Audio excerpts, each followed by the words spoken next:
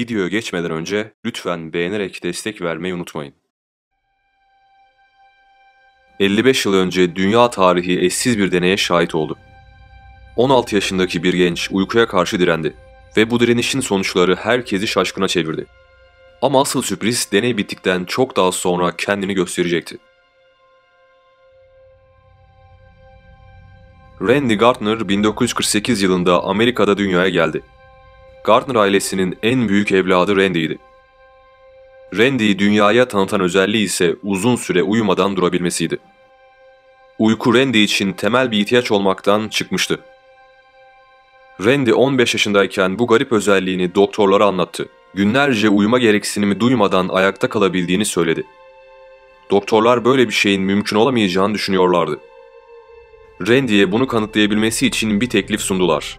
Bu iddianı uzman bir ekibin denetiminde yap, bu sayede tıp dünyasına bir katkı sağlamış olursun. Randy 1964 yılında henüz 16 yaşındaydı.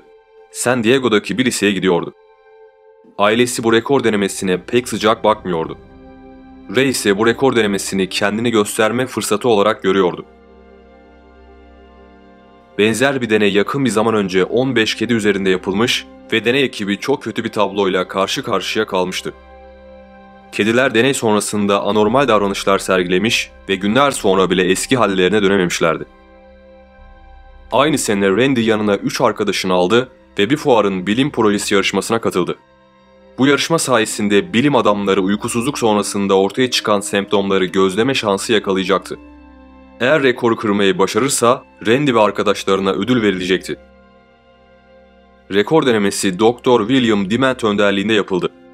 Yarışma sırasında Randy'nin sağlık durumu John Ross tarafından belli periyotlarla kontrol edildi. Randy'nin sınıf arkadaşları Bruce ve Joe da bu rekor denemesi için günlük yazdılar. Randy ilk günlerde hiçbir sıkıntı yaşamadı. Gayet sağlıklıydı. Kısa bir zaman sonra ruh halinde bazı değişiklikler meydana geldi. Fakat bu durumda çok ciddi bir sorun teşkil etmiyordu. İkinci güne gelindiğinde konuşmasında bazı sorunlar olduğu gözlemlendi. Ama bunlar ufak problemlerdi. Yarışma için herhangi bir engel teşkil etmiyorlardı. Üçüncü günde mide bulantıları yaşadı. Ama mandalina ve portakal yediğinde mide bulantısının geçtiğini söyledi. O yüzden sürekli mandalina ve portakal yedi. John Ross, 4. günden sonra Ray'in akıl sağlığında belirgin bir bozulma görüldüğünü söyledi. Aynı zamanda davranışlarında da bazı gariplikler vardı. Ray zamanla daha karamsar bir karaktere büründü. Konsantrasyon sorunları yaşadı. Aynı zamanda kısa süreli hafıza sorunları da görülüyordu. 5. günde bazı nesneleri tanımlamakta zorlandı. Daha sonra çok ilginç bir gelişme yaşandı. Randy'nin koku alma yetisinde ilerlemelerin olduğu görüldü. Sürekli isimlendiremediği kokular alıyordu. Deney ekibine sebepsizce "Bana bunları koklatmayın, artık bıktım" demeye başladı. 6. günde uykusuzluğun Randy'yi artık zorladığı görüldü. Randy ise bu rekoru kırmaya yemin etmiş gibiydi. Ne olursa olsun devam edeceğini söylüyordu. Aynı gün kendini spora verdi ve düzenli olarak basketbol oynadı.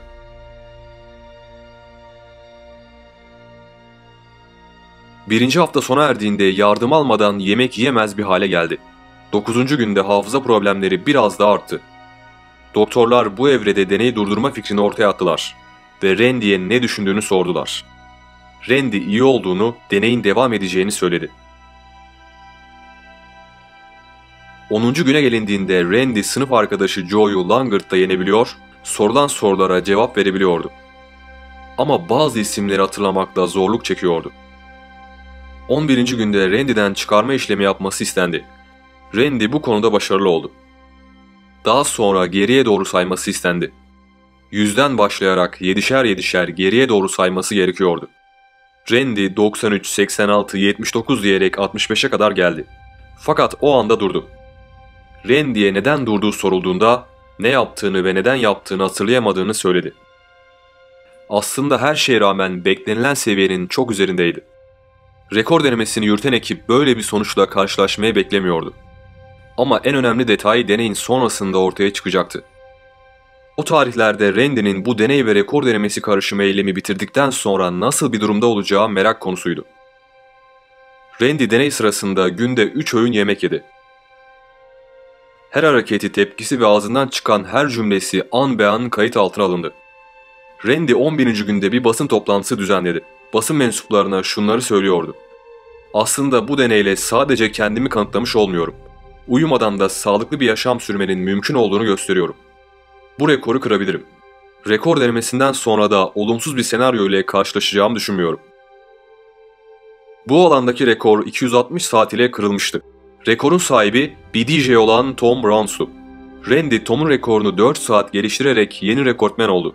Tam 11 gün 25 dakika uyumadan ayakta kalabildi. Ama bu rekor, onun rekorlar kitabına girmesini sağlayamadı. Çünkü bunun gibi insan sağlığını tehlikeye sokan rekorlar yarışma dışı bırakılmıştı. 11. güne gelindiğinde aslında tükenmek üzereydi. Rekor denemesinin bittiği açıklanır açıklanmaz hemen bir hastaneye yatırıldı. Randy 11 gün sonra ilk kez başını yastığa dayadı ve tam 14 saat 40 dakika uyudu. Sonraki gün saat 8.40'da uyandı ve akşam 7.30'a kadar uyanık kaldı. Yeniden başını yastığa koyduğunda 1,5 saat kadar uyuyabildi. Kalktığında her şey normal görünüyordu. Randy'de gözle görülebilen hiçbir sağlık sorunu yoktu. İnsanlar Randy'nin uykuyu yendiğini düşünüyorlardı. Randy sayesinde bilim insanları uykusuzluğun getirdiği sorunları gözlemlediler. Bazı kaynaklar Randy'nin daha sonra rekorlar kitabına girdiğini iddia ediyor. Kesin bir kanıt yok.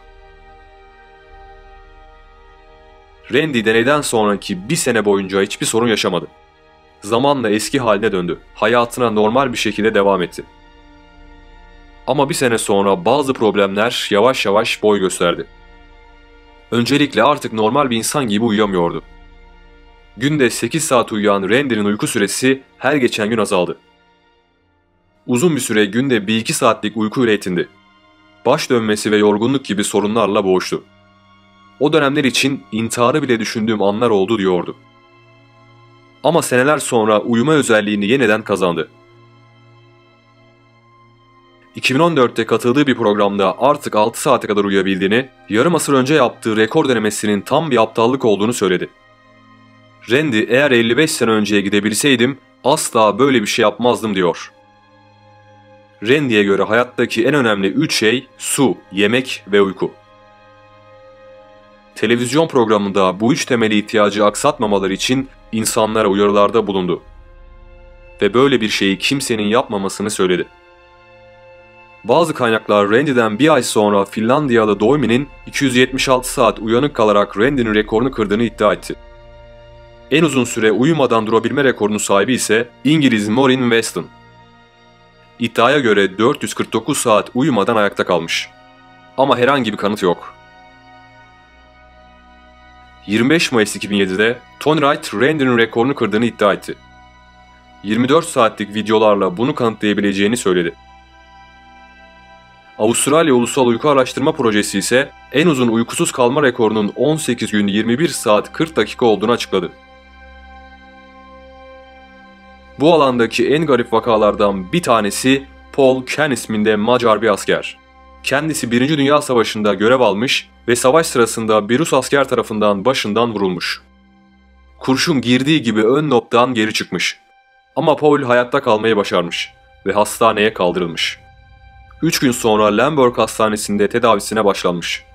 Paul gözlerini açıp kendine geldikten sonra bir daha hiç uyuyamamış. Doktorlar bu anormalliği tedavi etmek için uğraşsalar da başaramamışlar. Paul emekli olup Budapeşte'ye yerleşmiş ve 1955'te hayatını kaybettiği güne kadar hiç uyuyamamış. Uzmanlar az uyuyan insanların karşılaştığı en büyük sorunu tip 2 diyabet hastalığı olarak belirtiyor.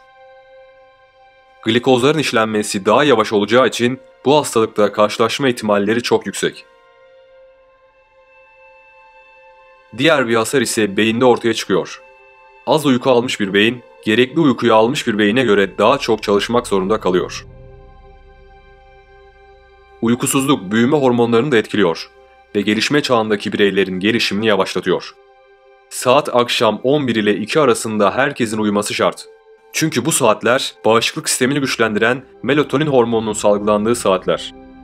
11'de başlayan süreç Gece 2'de en yüksek seviyeye ulaşıyor ve ardından sabaha kadar süren bir azalış maratonuna giriyor.